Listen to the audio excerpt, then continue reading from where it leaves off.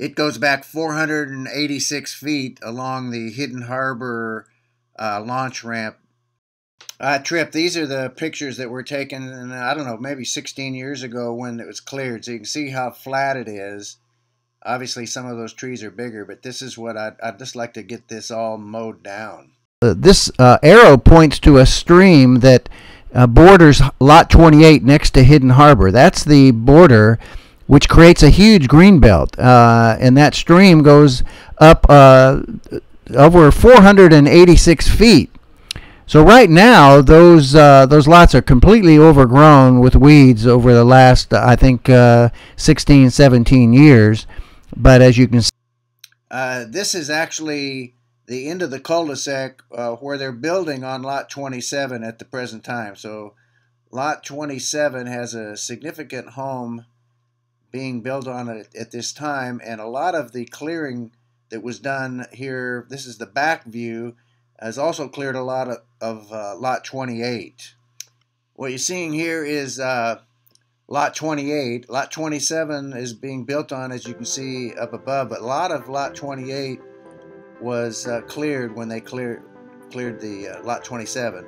Completely overgrown, but just as it was cleared over there where 27 is building, all this could be cleared except the green belt owned by Hidden Harbor would have to stay. But it goes way back here. Again, that creek is just running along the road here. This is that creek. There's the basketball court in the background. It's very buildable, very flat. It can be, you can see how flat Lot 28 is. You can just walk here. So it's all cleared out now. So Lot 28 is a beautiful property. It has a small dock permit on that little inlet, so it's not a big dock, it's more of a platform, but the water's about 2 to 3 feet deep in the summer. Good, good flat ground. We're coming out where 27 is again. This is where they're building the house, and almost all of Lot 28 down at this end has been cleared. Most of this land right in here is Lot 28. It's not Lot 27. Even though they cleared it.